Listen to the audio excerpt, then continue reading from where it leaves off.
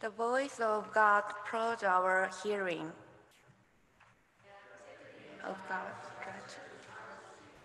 Together they invite us down into the waters of life where the Spirit flows.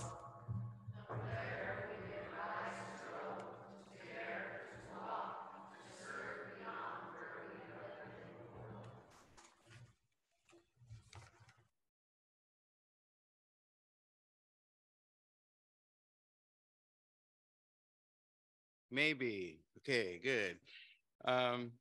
Would you stand with me as we sing our opening hymn, When Jesus Came to Jordan? Now, you may want to look it up in the UMH. It's number 252. Chris and I were discussing this morning of whether or not the congregation actually knew this hymn. So he's going to play it through once, and then we're going to sing it through, okay?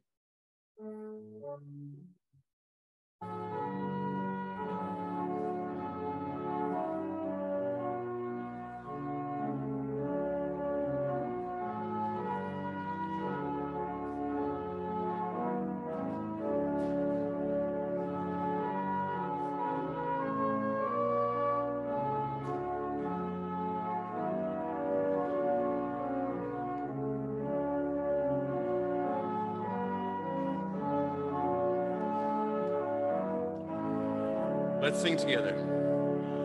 When Jesus came to Jordan to be baptized by John, he did not come for pardon, but as the sinless one. He came to share repentance with all who mourn their sins, to speak the vital sentence with which good news begins. He came to share temptation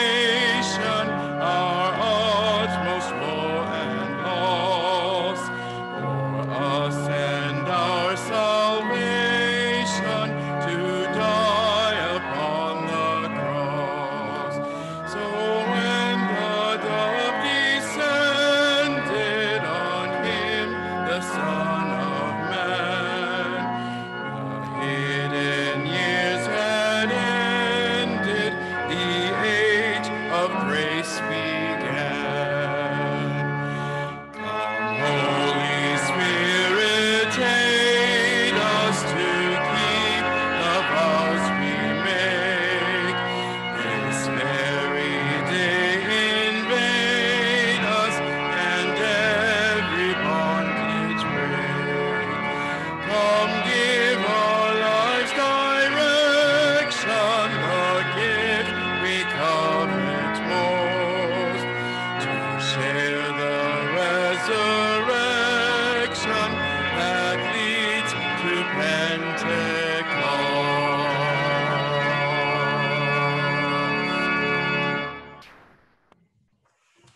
Please be seated. Good morning to everyone. And Happy New Year again. Some of you I didn't see last week, so it's good to be in worship today. And we have several people with us who haven't been here for a while, and some folks that are here for the first time. And so just welcome to everyone who is here and for all of our members who join on Zoom. I want to start with a very happy announcement. Layla, you're turning 16 tomorrow. We got to head over there. Yes. So help my mom with the reception for him. I can't believe it. That is so exciting. And Graham is turning 12 this week. Lalofi, I'm so sorry. Your children are getting older. I know. I'll cry with you after church. I'll get some Kleenex. So for other announcements, I want to say very happy to share that Kathy Meyer is doing better, which is really an answer to prayer.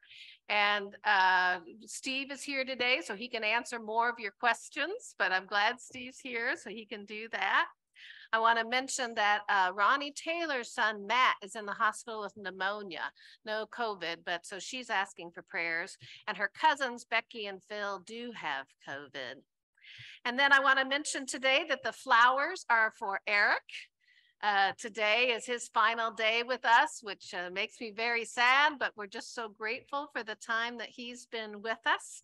And I want to say a little bit more about that.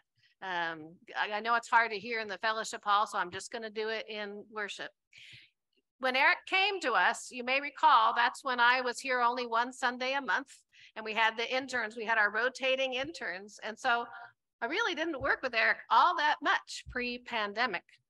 And then when the pandemic started, and remember Brogan and Blair did a lot of the videos and did all of that, and Eric wasn't too involved with that. But then July 1, I was here and trying to decide what to do. And I had visited a couple of churches on Zoom, and I really loved it. Like before the pandemic, I couldn't imagine worship on Zoom.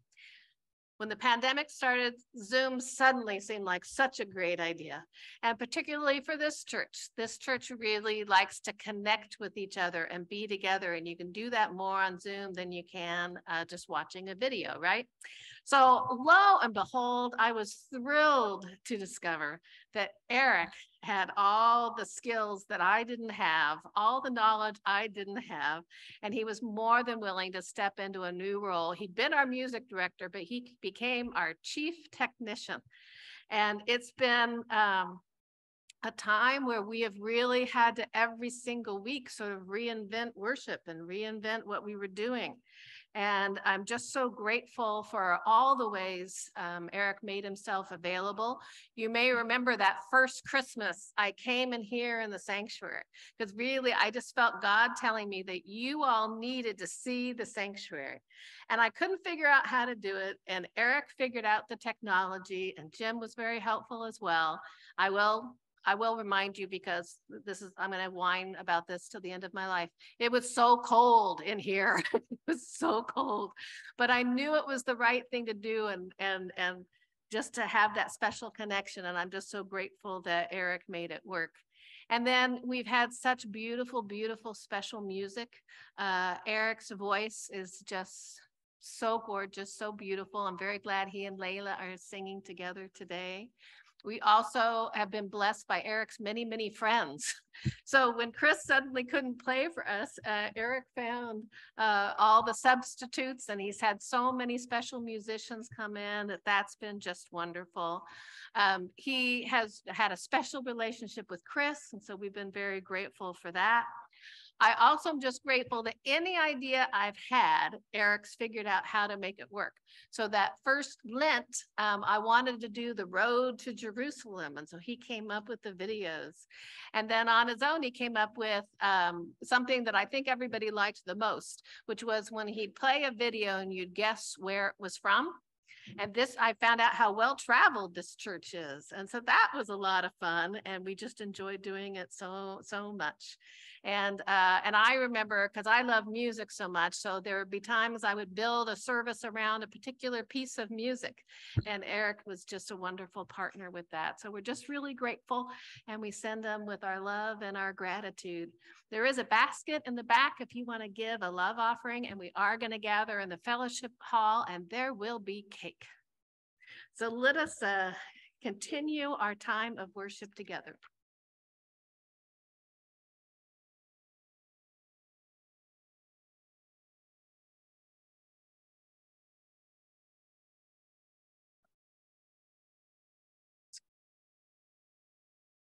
Scripture for this morning is Matthew chapter 3, verse 13 to 17.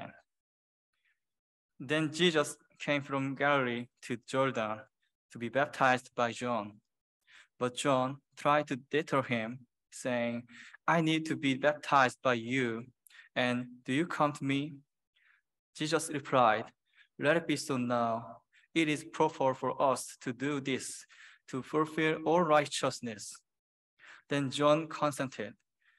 As soon as Jesus was baptized, he went up out of the water. At the moment, heaven was opened, and he saw the Spirit of God descending like a dove and lighting on him.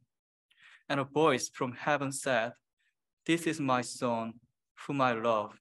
With him I am well pleased. Amen.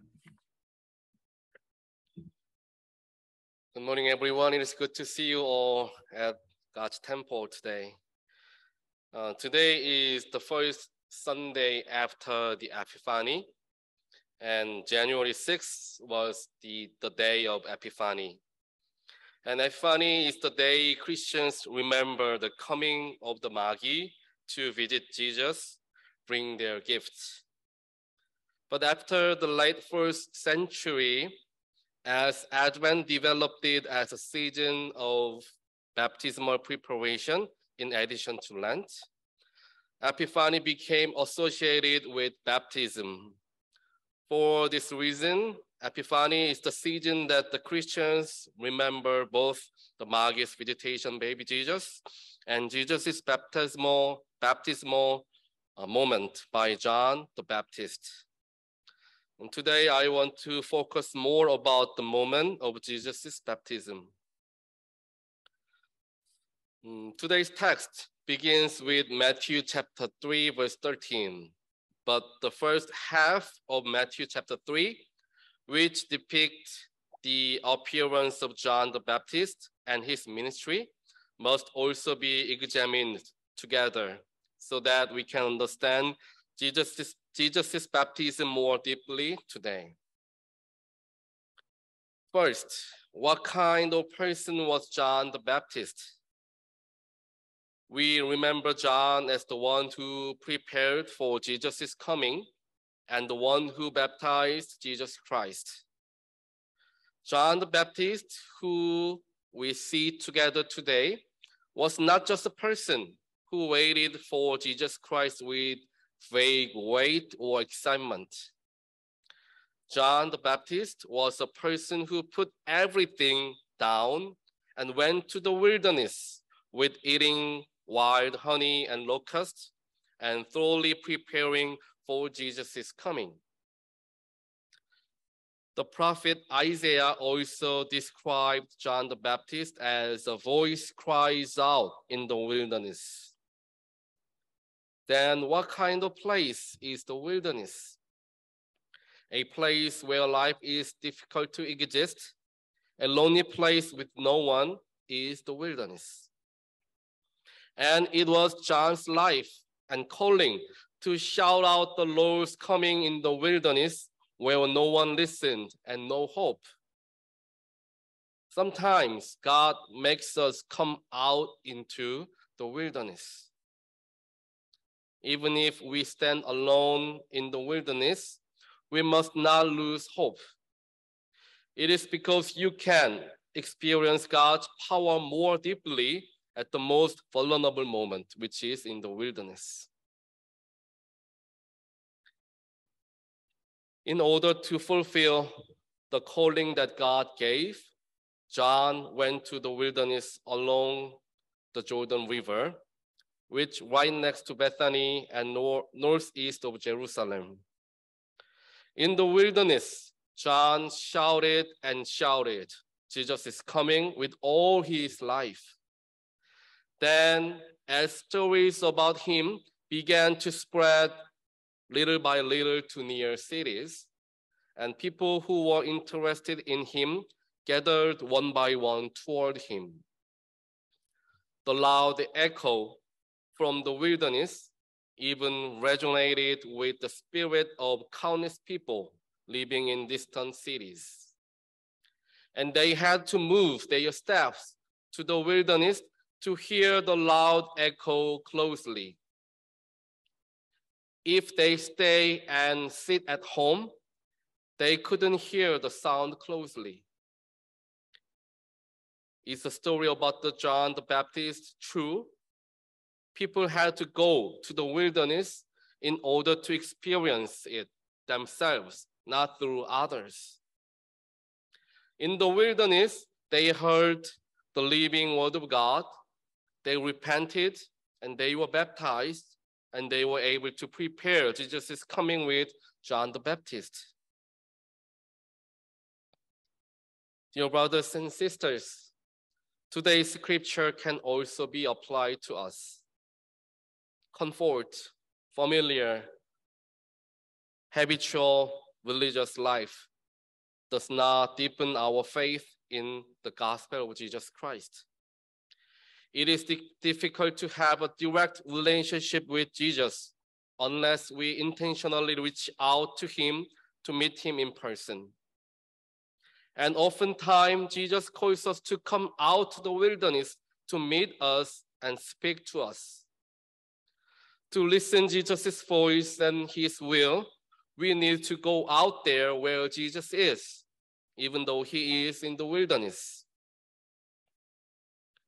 In order to understand God more deeply, in order to live with the gospel of Jesus Christ with joy, in order to receive blessings beyond our situations of life, we must move into wilderness. What does the wilderness mean to us? It is not a comfortable place. It is not a familiar place. It is not a place that easily maintains.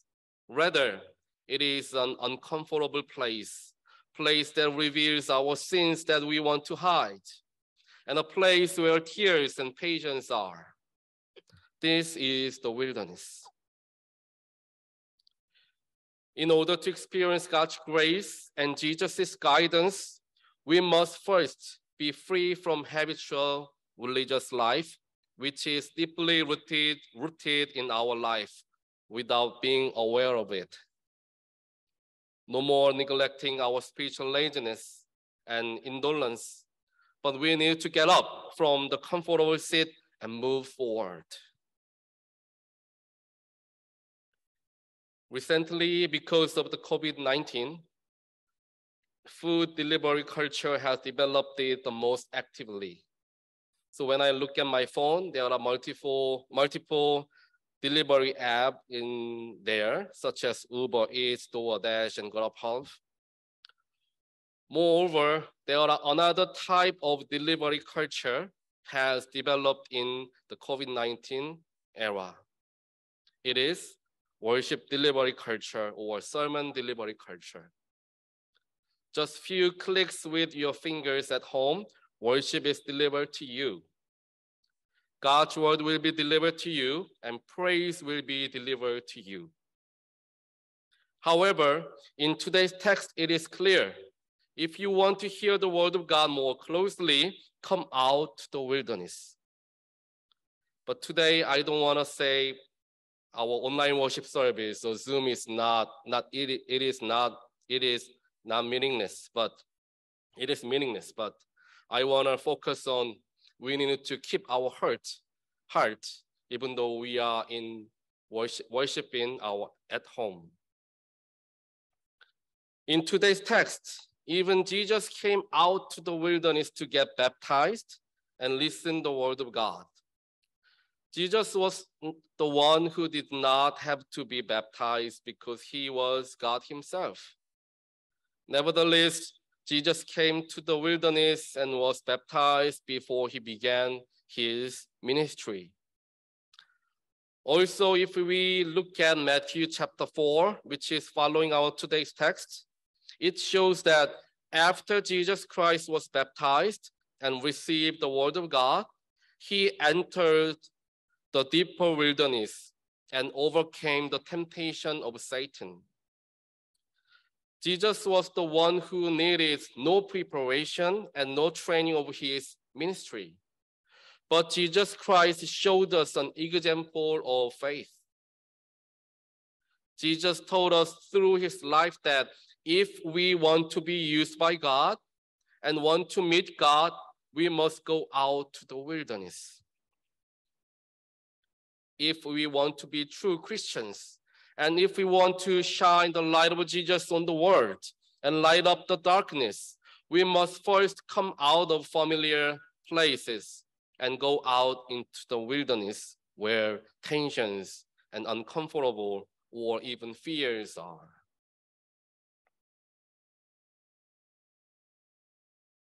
I've read a newspaper article that talks about how to deliver live fish in fresh.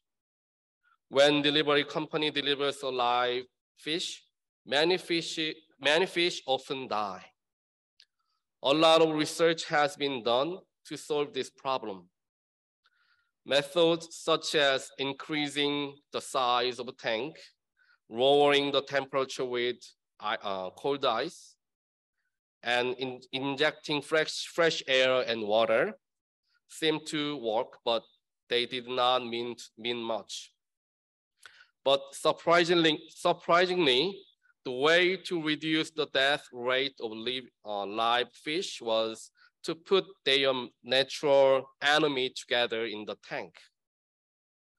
So when the octopus, the natural enemy of live fish, was put into the tank together, the live fish continued to struggle not to be eaten. So it did not die, but it also began to swim vigorously. Being comfortable, staying in a safe place does not make our spirit healthier. Rather, in uncomfortable places and places where we have a lot to care about, we can be closer to God and get a healthier spiritual life as Christians. After Jesus was baptized through John, Jesus' ministry began in earnest.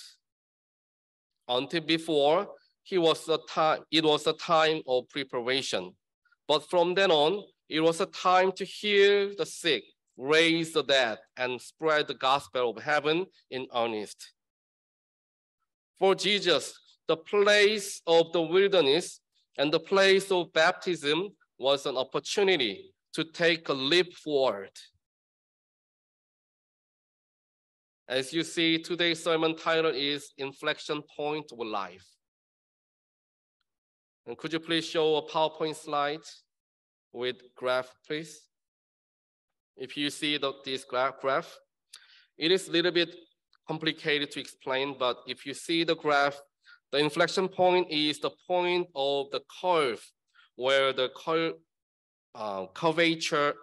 curvature changes its sign. And it is a point where the function changes from being concave downward, to convex, concave upward.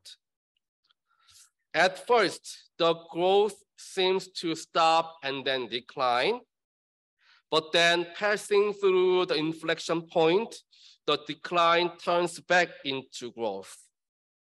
That's what the inflection point does. For Jesus Christ, the baptism by John, the place of temptation in the wilderness, was the place of this inflection point. When we decided to get out from the comfortable and familiar place and move into the wilderness to meet God more closely, at first time, we can feel the spiritual stagnation or declining. However, eventually we will achieve greater growth because of our experience in the wilderness with God. Jesus wanted to teach us this spiritual truth, and he wants us to live with what we learned through Jesus' life. It is the same thing that the church has to focus on. The church should not be a community that seeks only comfort and familiarity, but a community that sometimes needs uncomfort and patience, which is a wilderness-like community. Repentance and baptism must occur consistently in the church. The true church is the church where the repentance is and where the word of God is and where it follows God's will only. I pray that our church will be just like this. Dear brothers and sisters, as time passed, we came to an era where believing in Jesus became so comfortable and the term Christians became too light. Nevertheless, I bless our church to be a church that does not compromise with the world. I deeply pray that our church will achieve amazing spiritual recovery and leap forward by not giving up the truth, even though it is difficult to walk in the wilderness. Let us pray. Dear gracious God, thank you for giving us new year for each of us and for our church.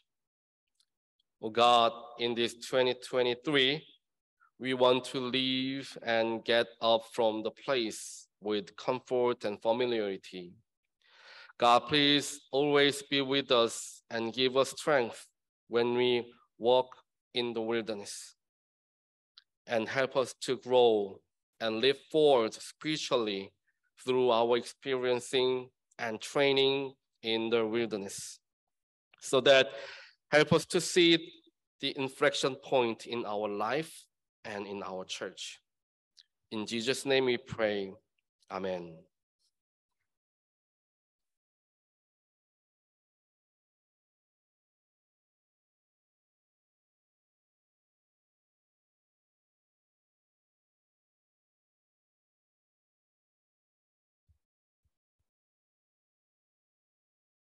I feel humbled today.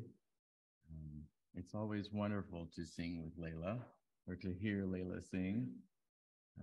I've watched Layla grow in these last few years and just seen how her spiritual influence on me has been amazing.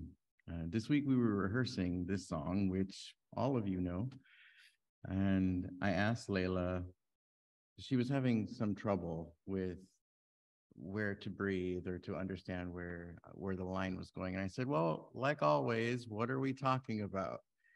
And her first, what did you say first? What are we talking about in the song? Jesus, yay. But specifically what? What are we talking about? How Jesus is here to protect us our whole life. Our whole life, right? And in this is my motto for ministry, is that, as Pastor Jay has talked about, like in our Christianity, sometimes we can become cold or comfortable. And I remind myself every day, and I remind Layla, when everything is going wrong, when anything is happening, the first thing that you should ask for is Jesus.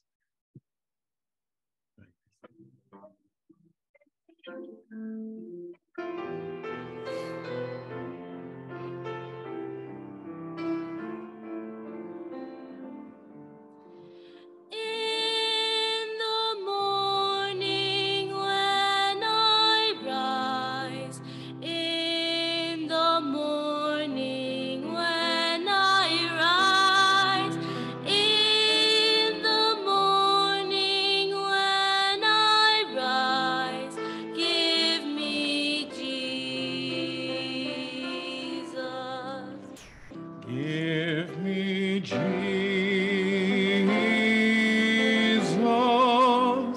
Give me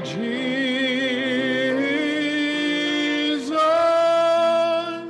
You can have all this world, but give me Jesus. Give me Jesus. Give me Jesus. You can have all this world, but give me Jesus.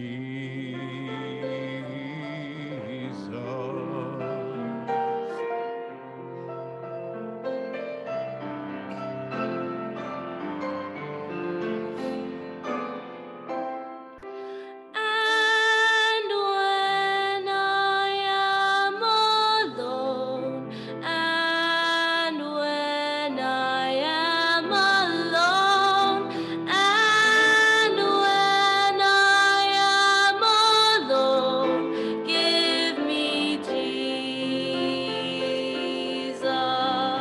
Give me Jesus. Give me Jesus. You can have all this world, but give me Jesus. Give me Jesus. Give me Jesus. You can have all this world, but give me Jesus.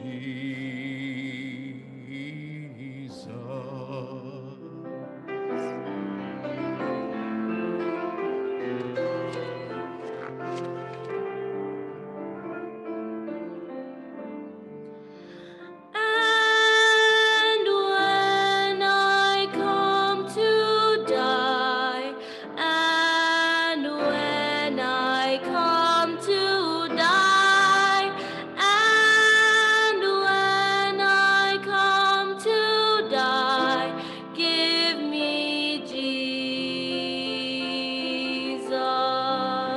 Give me Jesus. Give me Jesus. You can have all this world, but give me Jesus. Give me Jesus. Give me Jesus. You can have all this world, but give me Jesus.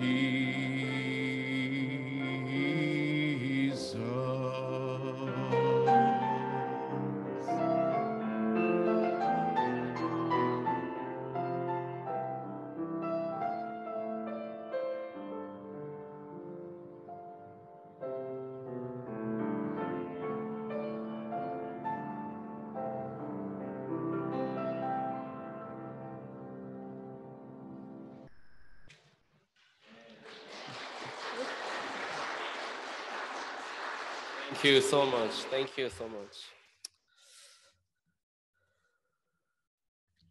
Let us pray. Dear Heavenly God, we give you thanks and praise that in your mercy, you brought us to baptism and there gave us Jesus' holiness in exchanging for our sin and impurity.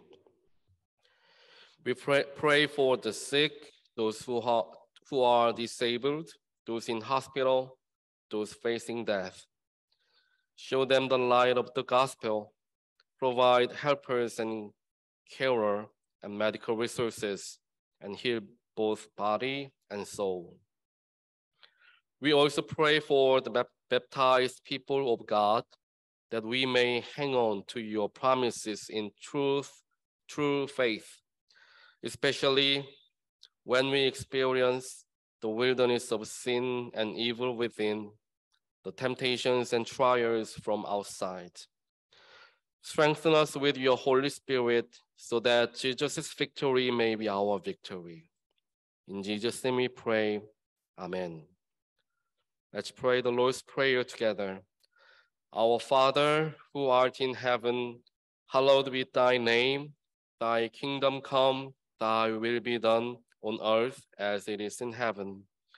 Give us this day our daily bread, and forgive us our trespasses, as we forgive those who trespass against us. And lead us not into temptation, but deliver us from evil. For thine is the kingdom, the power, and the glory forever and ever. Amen. Please all rise for the closing hymn.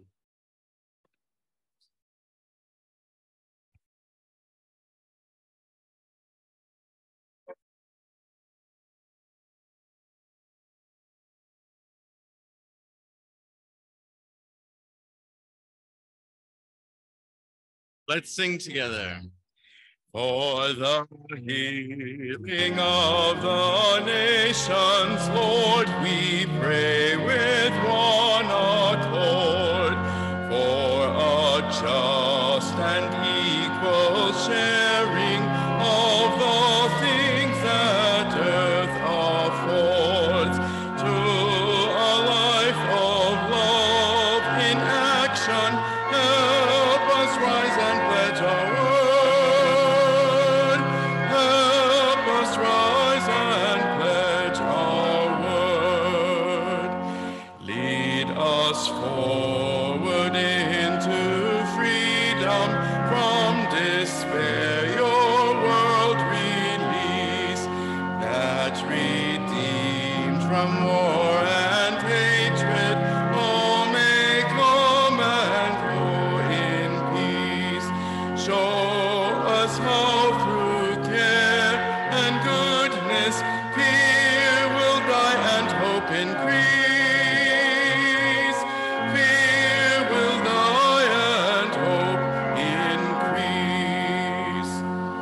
All that kills abundant living, let it from the earth be banned.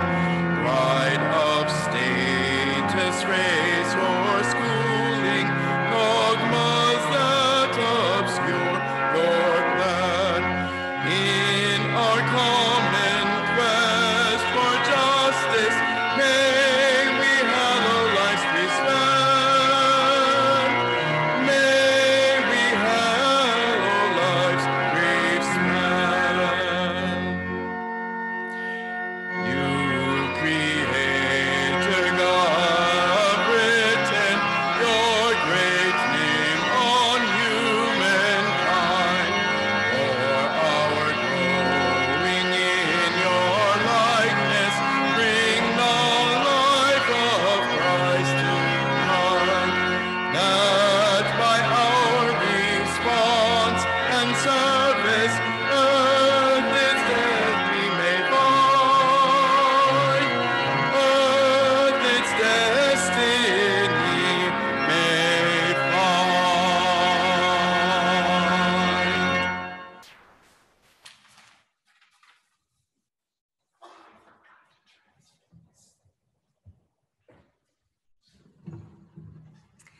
Jay reminded us this morning that sometimes we are called to go out in the wilderness, that sometimes we are called to go out of our comfort zones and go into places that challenge us. May we be faithful when we are so called, and may we also be confident that when we are called to go to those uncomfortable places, that Jesus goes with us. Go in peace. Amen.